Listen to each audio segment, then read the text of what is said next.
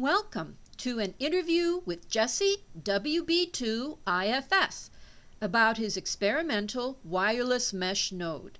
This is very valuable information. So let's get started.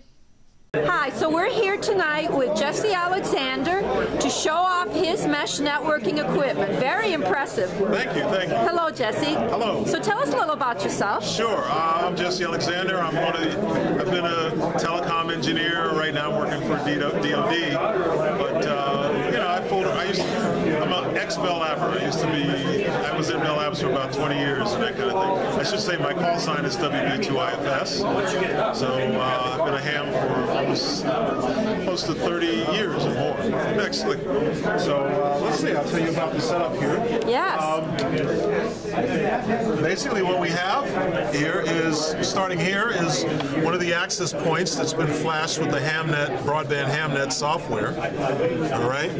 And over here, the other thing that we have here is a Raspberry Pi computer, and beneath that is a 1/4 terabyte hard drive.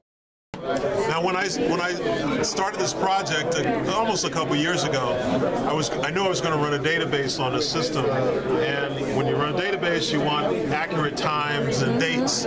So it turns out the Raspberry Pi does not have its own internal clock, so I had to add one, and that's what this GPS receiver here is for. And of course, it gives us very accurate time and all that kind of good stuff.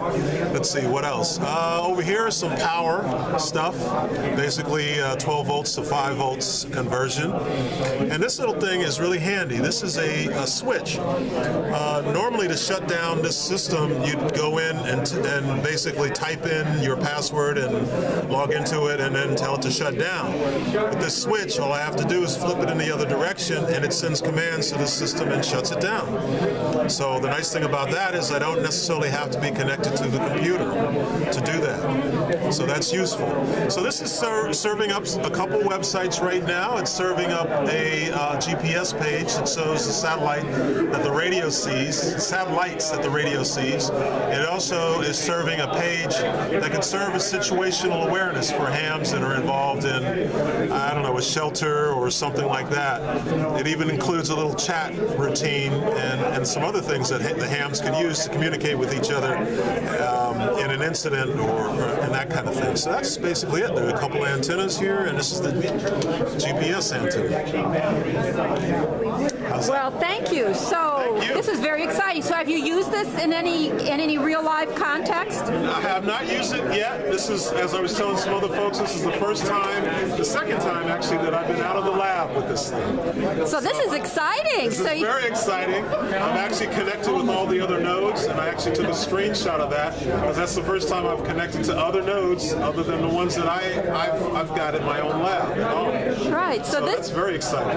Absolutely. Well, we wish you good luck with your technology. Thank you so much. And thank you so much for sharing it with us and for making for the trip from one county to the next to be with our club tonight. Appreciate it. And 73 to you too. Well, that's it for now. Thank you so much for taking time to view this video. This is Alex Rohde, W3JAG.